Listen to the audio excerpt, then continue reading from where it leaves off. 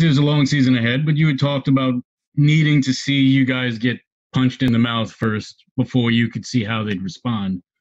Could you just, I guess, talk about how they responded on the road against a team of this caliber? I think it was more of a jab. It's more of a jab, but we were great. Boston was tough first half. There's a team that's been through a lot of battles together. So, I think I mentioned it pregame, but they have a resolve and an understanding. And I think they came out and tried to be physical with us. I think we slowed down a little bit, and so our offense was a little shaky in the first half. We didn't set ourselves up or create any advantages or knock the first domino down enough. So, we adjusted. We turned it over. We gave up offensive rebounds in the first half. In the second half, we didn't turn it over, and we didn't give up as many offensive rebounds. And that was down to just competing, wanting it, and trying to match their physicality. Alex Schiffer, The Athletic. Hey, Steve, kind of touching on those first half struggles, do you point to some of those turnovers as growing pains with the new team or miscommunication? I'm just curious where you kind of point to some of the bigger issues in the first half. Yeah, I think that's right. I think all the above. We're still in such formative days for our team. So sometimes we slow down. We need to play with a little more pace, a little more burst. Like I said, entering our actions with that pace will maybe knock down the first domino and allow us to create an advantage offensively. So I think our pace will allow us to do that, and then our skill, talent, and depth will allow us to capitalize. But the offense is probably behind the defense, which is where we'd want to be, frankly. But at the same time, we got some work there, and as you see, we got shot makers. So the offense at times was much better. At times was much better in the second half. At times, it was just some incredible shot making. Christian Winfield, New York Daily News. Hey, Coach, that in the third quarter, you guys got off to a 31-16 run. I believe that's the number. What did you guys do differently, or was there anything that you did differently between the second and third quarters defensively, or was it just like you said, just being more locked in? Yeah, Christian, it really there was no adjustment. It was just be more diligent, be earlier, talk, battle, those things. I thought maybe we got a little outplayed in the first half on the hustle, energy, physicality meter. And our guys are a proud group. And, for such an early stage, it was great that they had that resolve and stuck with it and just picked up their intensity and their desire. And our guys were hungry and fought. And that was beautiful to watch. Mike Vaccaro, New York Post.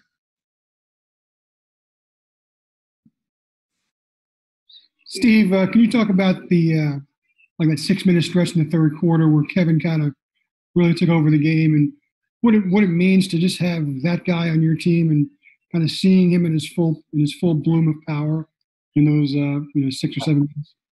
Yeah, it's still impressive to watch after all these years.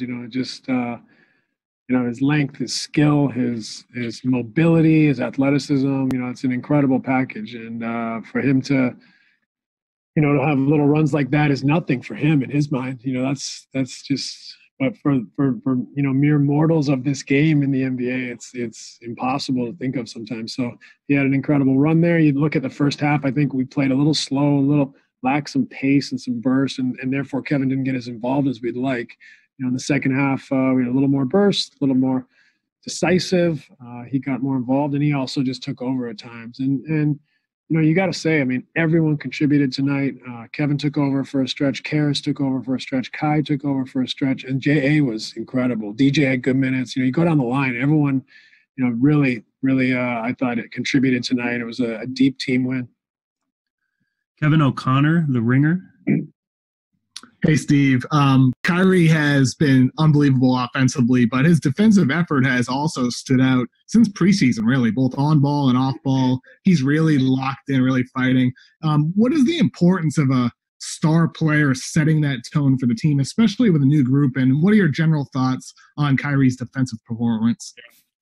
Well, it was maybe the first thing that struck me in preseason was, in the first practice, just his his talent defensively. You don't think of that, but he's more athletic than you think. He's stronger than you think. He's capable of making some incredible plays defensively. This is a league that's starting to just pick on little guys, but he battles. He's smart. He uses his hands, uses his feet, uses his center mass, whatever it may take to throw the other guy off. So he's very capable defensively, and I've been very impressed with that side of the ball. And as we come together as a team, I think it'll be more cohesive as well. Justin Walters, Pix 11. Steve, how encouraging and exciting is this for you as a coach to walk away with another 20-point victory, but still understanding that this team is in, I'm not going to call it the beta phase, but you mentioned that there's several areas that the team can develop, but you've cruised in your first 2 victories. Yeah, I mean, it's a privileged position to be in, to get off to a good start early. The team is, I just have to say, we haven't had a bad practice yet.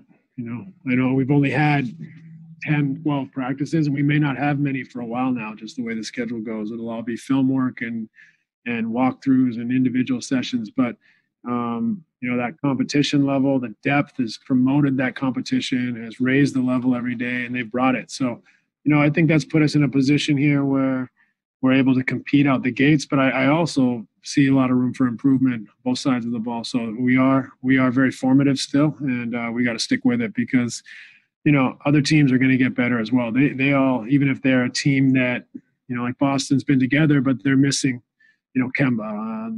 You look around the league, teams had a really short camp. So teams are going to get better. We got to continue to get better so that at the end of the line, we're there and competitive and ready to go against the best teams in the league. Back to Christian Winfield, New York Daily News. Yeah, Coach, piggybacking off that point, obviously Boston, no Kemba, and then you look at the Warriors, no Clay, no Draymond. Do you kind of have to take these games with a grain of salt, understand that you're playing teams that aren't at full strength? I think it's more that we just need to stay hungry. I wouldn't take it with a grain of salt. I think, we defended well in both games for the most part. And that's where we're going to judge ourselves every night. Obviously we want to play well offensively. We want to build a terrific offense, but we're going to judge ourselves on our defense, our connectivity, implementing our principles. And so we're off to a good start in that respect, which is our priority. But we got to stay hungry. This means nothing. We're just getting started, and we got to continue to have that vision to improve throughout the season.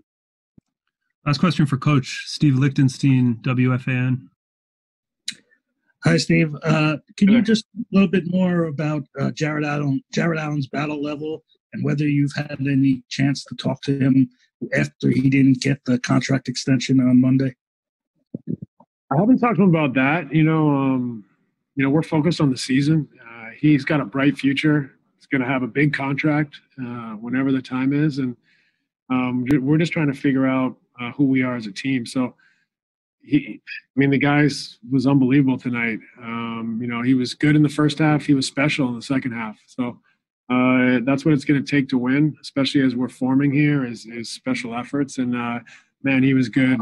Defensively protecting the rim, loose balls, rebounding at both ends. He was outstanding. So we're proud of him, and he's continually improving, I think, at this stage of his career.